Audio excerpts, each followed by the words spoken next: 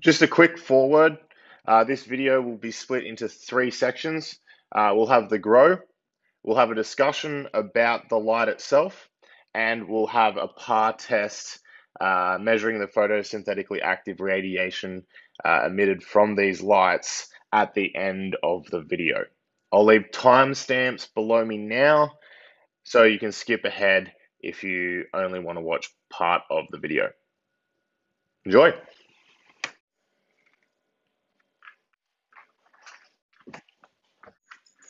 Welcome back to Hoochos with special guests Floki and Ragnar.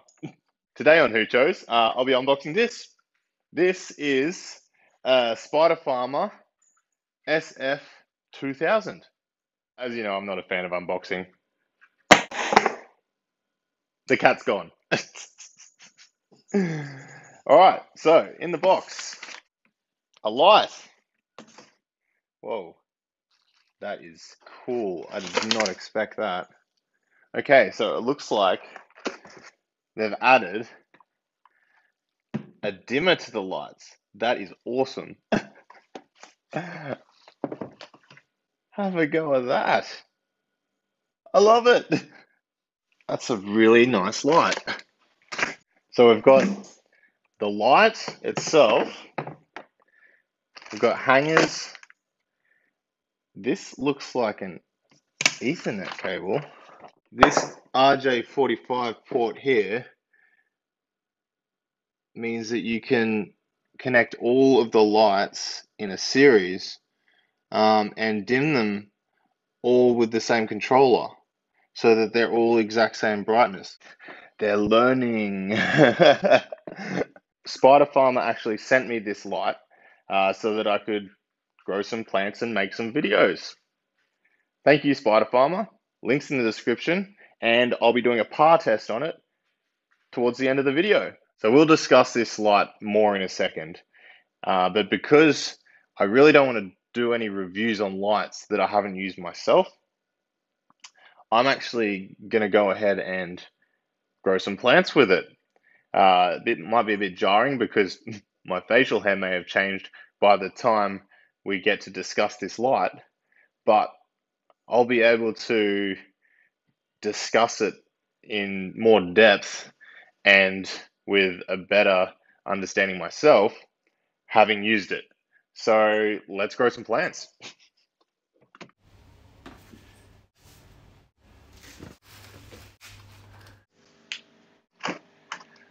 So I'll be planting a couple of watermelons in these pots.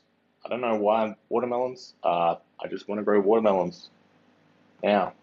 So cocoa, perlite, vermiculite, perlite, both in 50-50 concentrations. And I'll have to top feed for the first while the roots are finding their way down to the bottom. All right, let's test this light out.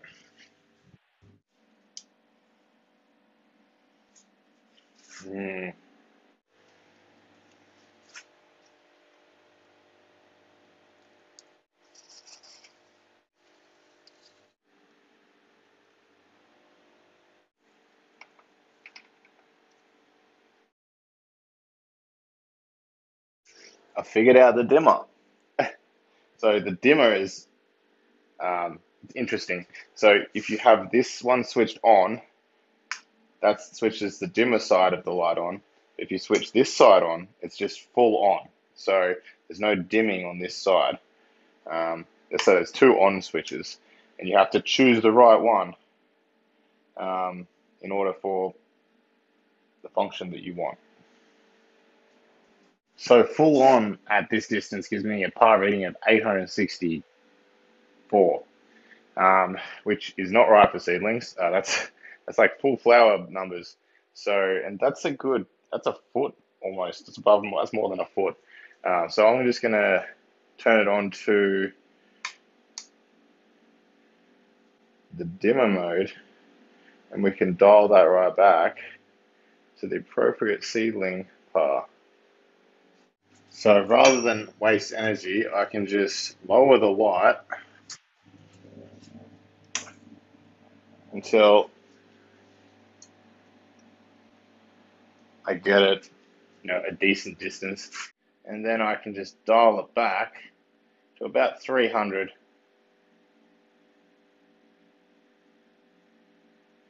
And that'll keep the seedlings happy.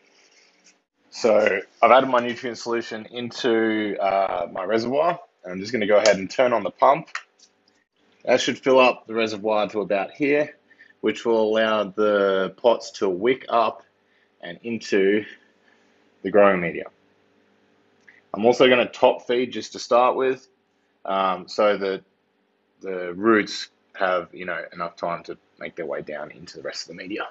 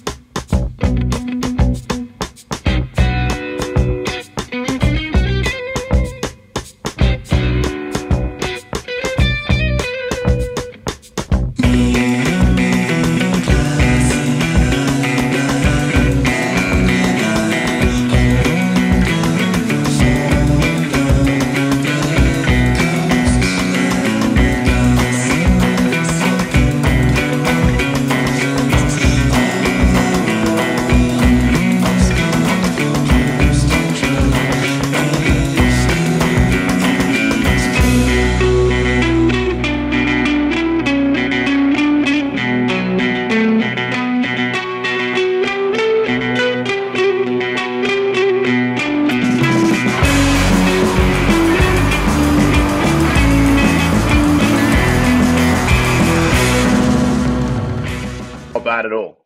I was really happy with the way the light performed. It was really easy to adjust the brightness of the light throughout the grow to tailor it to the plant's stages of growth, and the plant started flowering. Now, to do with the medium, I actually used a coarser vermiculite and perlite for the original plant on the right-hand side, which wasn't fine enough to wick up from the flooding and draining and stunted the growth of the other plant. So I just moved to the single plant for that grow. Now let's discuss the lights. So there are essentially four things that you're looking for when purchasing an LED grow light. The first thing is the actual components used in the build of the light. Without decent quality components, you won't be able to translate the watt draw into photosynthetically active radiation that the plant can use. Number two is actual watt draw. So there's no way that a manufacturer can break the laws of thermodynamics and get more light than the actual wattage drawn from the wall will allow. So if you've got a low watt light, it's probably not going to have a high output.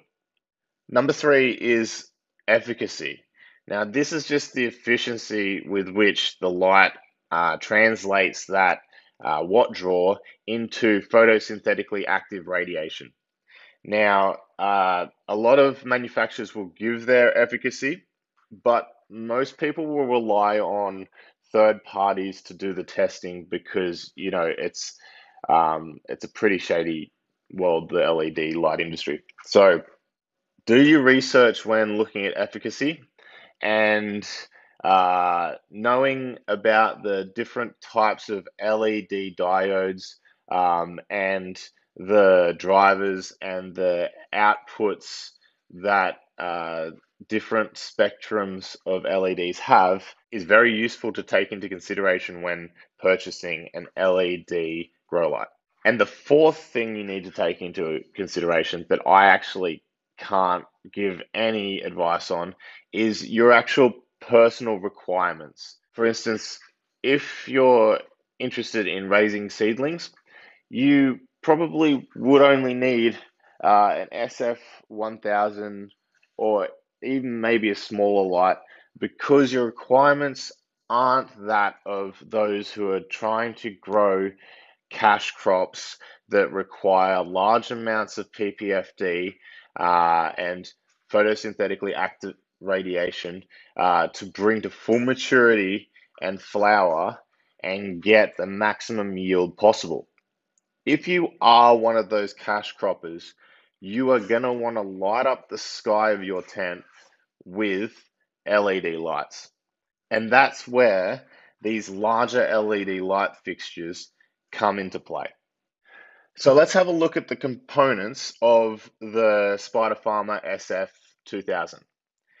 The heatsink itself is a 2mm thick anodized aluminium heatsink, two PCBs connected to a Meanwell driver, which powers the LED diodes. It also has a dimmable toggle to allow you to save power in the early stages of growth, or just to limit the amount of photosynthetically active radiation that some of your crops are getting. The diodes themselves exist in 4 different states. They are 6 to 6.5K, 3 to 3.2K, 660 to 665 far red diodes, and scattered throughout the board is a 760 infrared diode to give it that extra redshift in the spectrum. The light itself is a full spectrum light. The benefit of full spectrum lighting, apart from the fact that it gives the plants a good spread of photosynthetically active radiation, is that it makes it really easy to work with the plants in a more natural setting. You can identify deficiencies and plant health in general a lot easier when the spectrum is pretty much white and you have full visual of the plant when the lights are on. So in the design of this light, it is completely noiseless. The heatsink is passive, which means that there is no active cooling happening, but the anodized aluminium helps to cool the light in the same way that other anodized aluminium products passively cool their components. The PCBs themselves have a thin layer of waterproofing on and over the diodes, which is fantastic for those who foliar feed their plants, and it will extend the life of the LEDs to make sure that there's no water or salt buildup on those diodes. Let's go ahead and make a PPFD map of the output of this light and test its efficacy. Okay, so to take the measurements today, I'll be using an Apogee Instruments MQ500, which is the latest generation of PAR sensors. I'll be taking measurements over a 1 by 1.2 square meter area with no reflection. So just remember that if you have reflective walls to your growing area, you will be able to achieve higher PPFD at the edges of your grow area. So this is set at 1 foot or 12 inches, and I've added on the height of the PAR reader.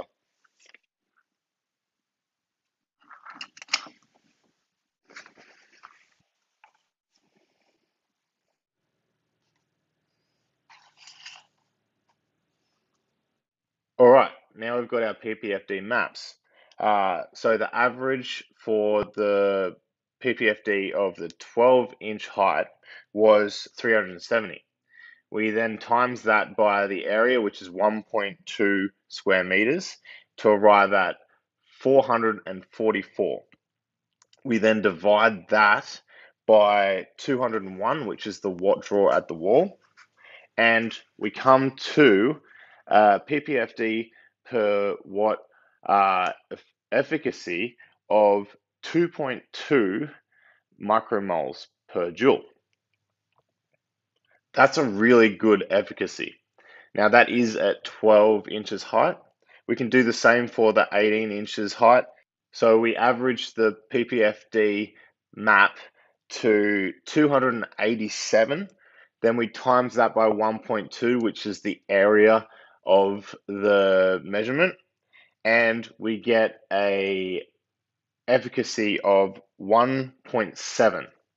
Now that is taking into account the inverse square law, obviously, and there is no reflective walls around the area that I'm measuring. So you will gain some of that back if you were to hang it higher within a reflective grow room. But 2.2 is a fantastic efficacy, especially for a light of this price. And it's not really surprising given all of the components that have gone into the light, like the driver and the Samsung 301B LEDs. But it's good to see that it's still putting out that high efficacy. And there you have it, the Spider-Farmer SF2000 grow light. Now, I actually think that their recommendation for fruiting and flowering is dead on perfect. A 2x4 grow area underneath these lights. So in your average grow room, if you wanted to fill your grow room, which is a 1.2 by 1.2 or a 4x4, you're probably going to want two of these things in the sky above your plants. If you're just doing seedlings and things like that, these lights on their own are really good because you can have a row of propagators or a longer propagator underneath it. And I've actually found that this form factor is a lot easier to use than these ones because you're only dealing with one set of hangers, one power cord.